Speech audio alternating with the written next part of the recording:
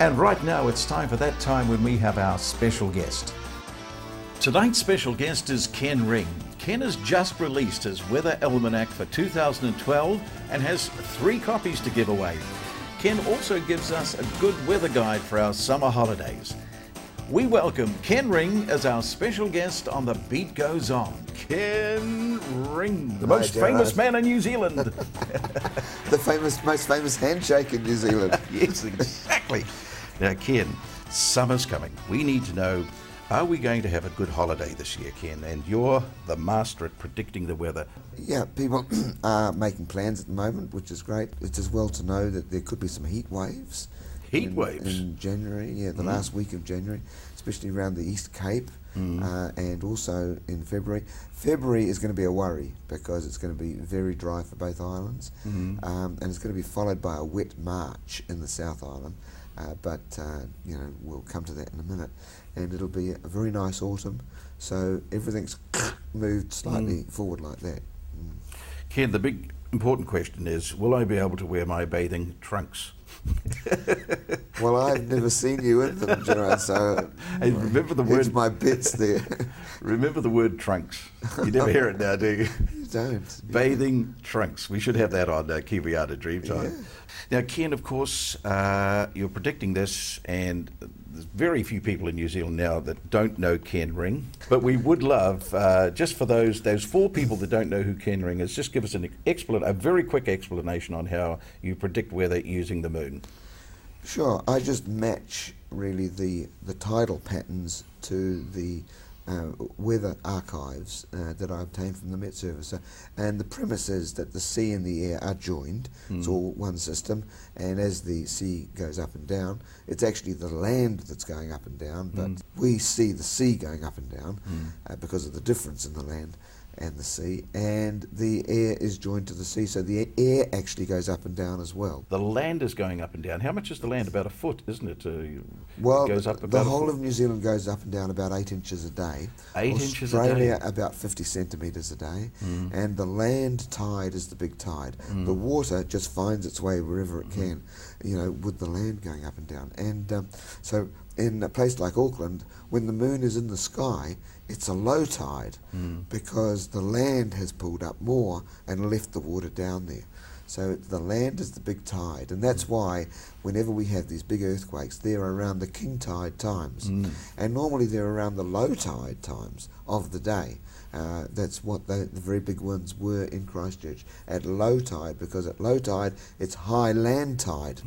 It's all a fascinating thing. Remember, there's about 3,000 kilometres thickness of land, and there's only about a kilometre thickness of water. See, what happens is you've got the moon and you've got this thing inside the earth that they call the inner core, which they reckon is an iron ball. No one's been down there to look, but they find lasers bounce off it, so they think.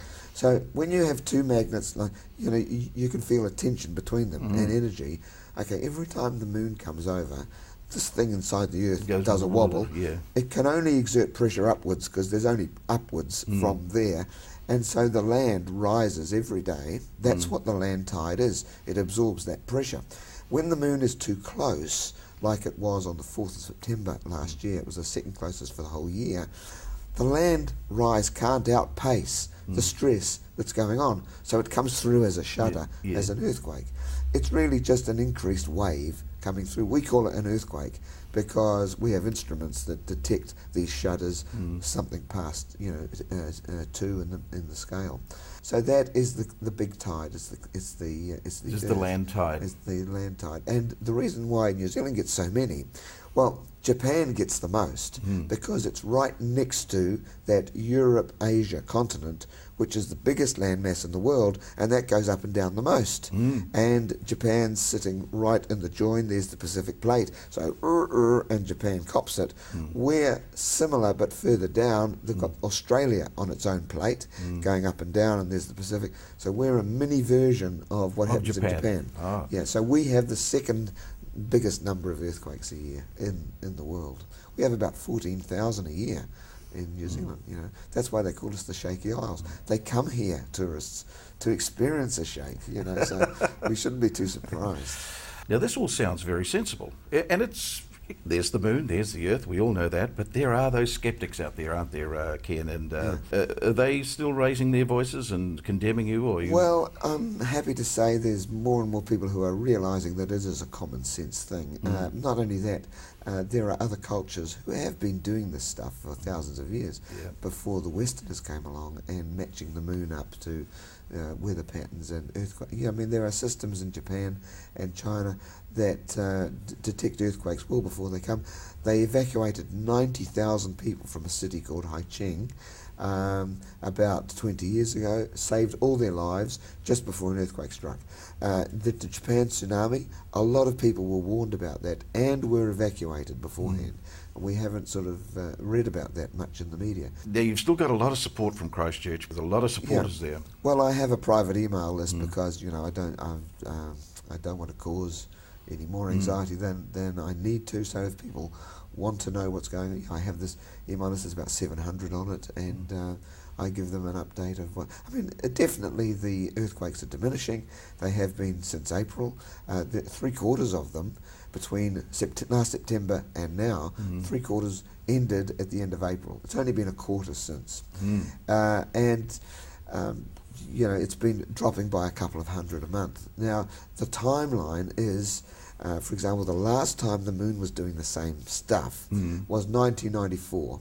1994, there were 12,000 earthquakes in the Canterbury region. They were in Arthur's Pass. Nobody lives there, so nobody noticed them. Nobody noticed them. But there were 12,000. There's only been 9,000 this year. So 12,000 significant earthquakes then, and which was bigger than now. Well, you look at 1995, there was 2,000. 1996, it went down to 600.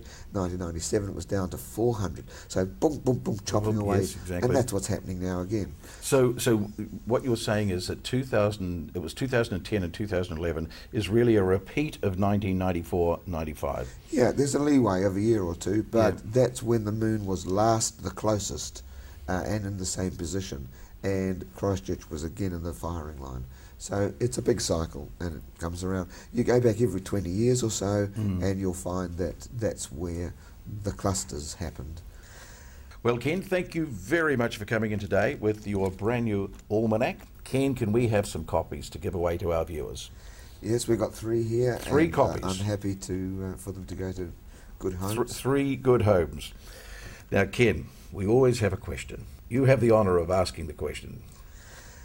Okay, what planet beginning with M and ending with N, with 2 O's in the middle, is the main thing that I use in terms of its orbits for weather prediction? That's a hard one. Okay, viewers out there, Jared at thebeatgoeson.co.nz.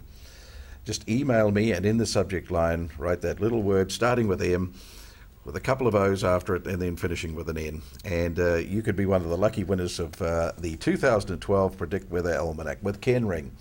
So, Ken, thank you for coming in here today. And just in case somebody's just tuned in, just a quick thing on the weather this summer.